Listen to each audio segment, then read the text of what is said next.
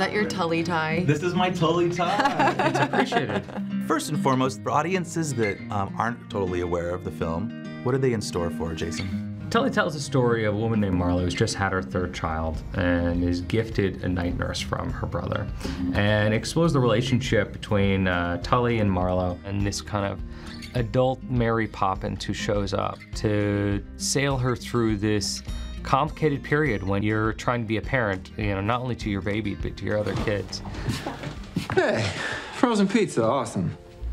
I think you're coming to see a movie about how difficult it is to be a mother at home raising a child, but you're gonna see it told in a different way. It has that classic sharp biting wit of Jason Reitman when he's at his best with Diablo. This is sort of one that has the potential to really reach a lot of people.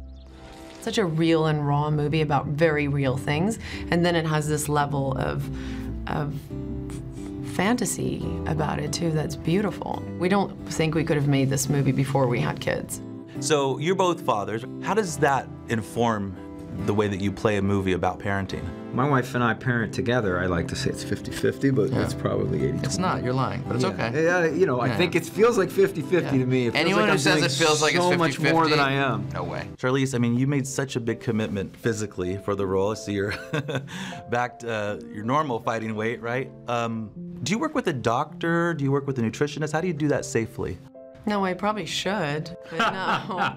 You did it with In and Out, I think. I did a lot of In and Out, yeah. I mean, every time I've done it, it's like you have a 3-week period that's just so fun. And then it's not fun anymore. And then this one, it was, you know, I'm older now, and my body just did not respond very well to all that processed food and sugar. And I dealt with depression for the first time in my life.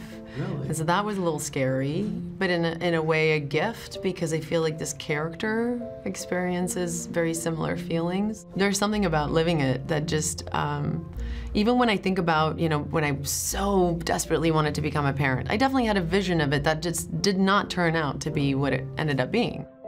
And I think I would have treated the material that way, like, oh, this is what I think it would look like, versus like, oh, you know, I did that, and Jason's like, oh yeah, and I did this, we should put that in the movie, and it became much richer. Krista, I think I got a poll question for you. Is it Charlize Theron or Theron? Theron, Theron? I've heard both, so I don't know which one's right. What I do know is Charlize seems super cool, and for that reason alone, I'm interested to check out this movie. Thank you very much, JD. Great stuff. For more on all the movies hitting theaters, head to jdcargill.com.